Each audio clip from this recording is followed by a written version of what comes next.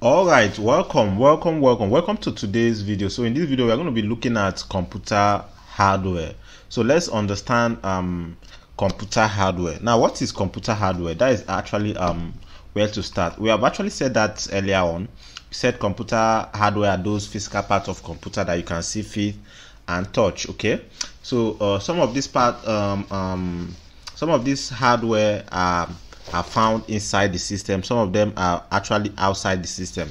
For example, like stuffs like the motherboard, you always find them inside your system. Even though you are using laptop, they have all these things, just that they have more advanced technology, which is more smaller, use more micro components and all that. But these are different peripherals that you find around the computer. They are known as the computer hardware. So when you talk about the computer hardware, it can be classified into three basic parts. We have the input device, we also have the central processing unit, and we also have the output device. Okay, now let's talk about the input device. Now, the input device are the ones that are used to send information into the system. You probably already know about them. So you know about the mouse, the keyboard, you know about the mouse. Your joystick is an input device. Your microphone, just like the one I'm using to record this lesson now, I'm sending in the voice into my system and is recording. So it's an input device. Your scan code, you find this in using supermarket and all that to scan and all that. Okay, even find the temperature tester they are using doing this COVID-19 of a thing. All of these are input device.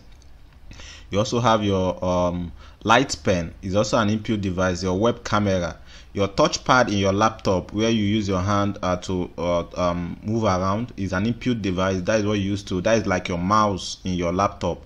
So the mouse was this is an improved technology of the mouse. You also have touch screens. They are an input device. Fingerprint reader also. These are different kind of input device. These are used to send data, send information send data to the computer for processing. Okay, so other thing you see also is the processing device. The processing device or device are those parts that takes care of processing and converting data into information. So one of them you find is the processing device is actually made up of different parts. The memory part that helps store information, which is the RAM, the read-only memory. Also the control unit, a part that actually does all control that controls the activities that goes on in the computer, and also the arithmetic and logic unit, which is the part that performs arithmetic and logic operations. So when you look at the processing device, these are major components that makes up all this. You might not actually see all these things physically because most of all these things are inside your CPU. If you are using a desktop like this, they are inside this box here. If you are using a laptop, they are inside your casing. You might not always find them more. They are not actually obvious for you to see. So, but this is the processor. This is actually the main tools that actually process the information. Now, these are the ROM and the RAM. Here are the memory part of your CPU. Then also have the hard disk. The hard disk is the one that is used to store information in permanent base. But these are the memory parts that actually work together to help process information. Process data into information in the computer. Okay. So also we have the output device. Now these are when computer has finished working on information. Have finished working on data and have produced information. Now they use the output device to send it out to you, the user. So you have like your speaker, your projector. You also have your printer, okay, image printer and all that. You also have your monitor.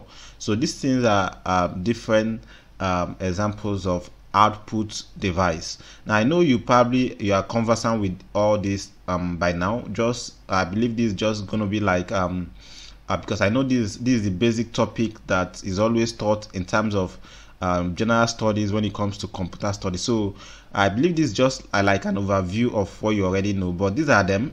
If you have not actually seen the images of this object before, you can actually glance through them and learn how they actually look like. Okay, and also know where they can be classified.